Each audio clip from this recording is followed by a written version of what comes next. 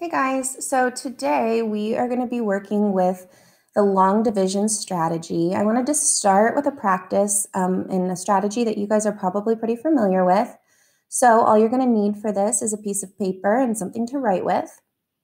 You can see that I have this long division slider over here to help keep track of where we are in the process. So as we go, I am just going to be moving this bead to show which step we are at during our long division. You probably don't have one of these, so if you don't and you need to have the steps out in front of you, I know a lot of people use different little rhymes to help them remember it. I've heard dad, mom, sister, brother, rover, or maybe you have your own that your teacher has taught you. If that helps you and you want to write that along the top, that is totally fine. The overall goal, though, is to eventually not need a slider or to not need something written across the top.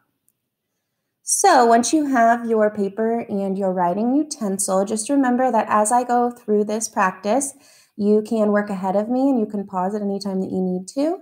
And then you can just unpause and check with me whenever you're done. So the division problem that we are going to use is going to be 348 divided by 32. So all this really means is that we're going to see how many groups of 32 can fit into the number 348. Okay. So when we're doing that, the number that we are trying to fit into another number, so the number we are trying to see how many times goes into the larger number, is going to be called our divisor. And our divisor goes on the outside of our long division bar.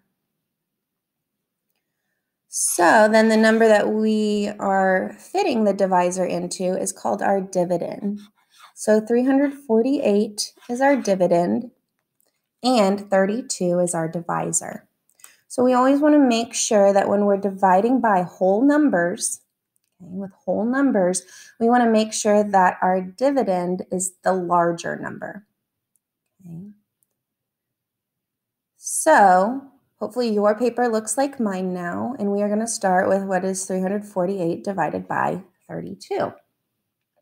So the very first step in our long division process is that we're going to divide. Now when we start to divide, I always like to cover up all the numbers except for the one in the largest place value, or the one that is farthest to the left. So I'm covering up all my other numbers except that 3, because that is my largest number, my biggest place value.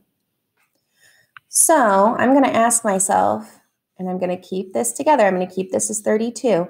Can 32 go into the number 3? No, 32 cannot go into 3 because 3 is smaller than 32. So since that did not work, I know that I am not going to have a number above this 3 here. Okay. If it helps you to write a 0, that is totally fine. So I'm going to move to my next largest place value. So I'm going to move to the right.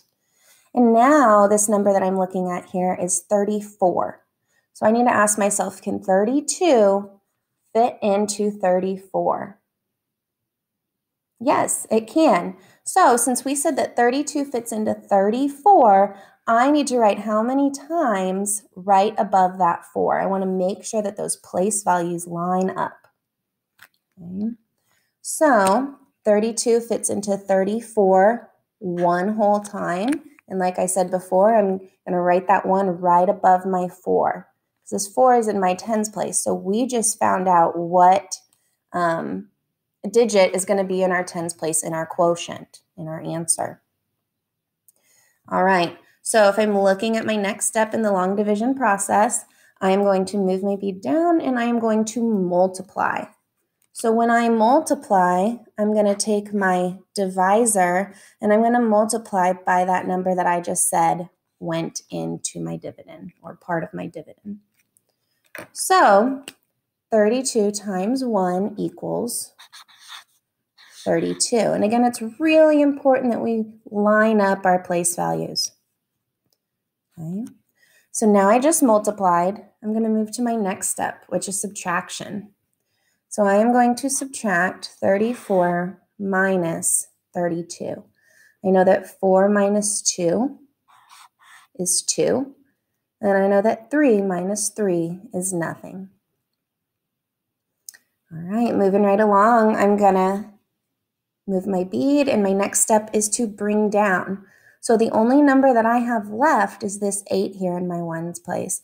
So I'm going to bring this 8 down. Okay.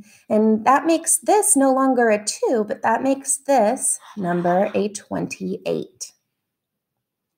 All right, and then you can see my next step is just to repeat this process. So I'm going to go all the way back up to divide. And I need to ask myself now, can 32 fit into 28? Can 32 fit into 28? It can't. 32 is larger than 28. So I have to ask myself, if it cannot fit into 28, that means 32 fits into 28 0 times. Okay. I know this has been a little tricky for some of my kiddos in the past, but we need to remember that if we had this 1 in our tens place, we had to have some digit in our ones place. And that's okay that that digit was a 0, because now part of our quotient is the whole number 10. So I just divided. I just said that 32 went into 28 0 times. So I'm going to move my division slider, and my next step again is just to multiply.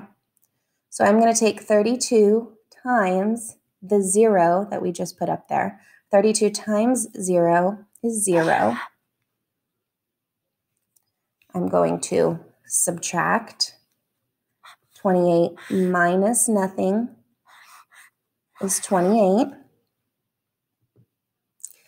Then I kind of come to a standstill here because I have nothing else to bring down. So therefore, I have nothing else to repeat. So you can see that down here, if I have nothing else to repeat, then that just means that this answer that I'm left with is going to be my remainder. Okay. So my remainder is going to be 28. You can just represent that with an R. Now, I'll challenge you, if you remember how to make your remainder into a decimal, go ahead and do that right now. But this is where we are going to stop. So now I know that 348 divided by 32 is 10, remainder 28. How'd you do?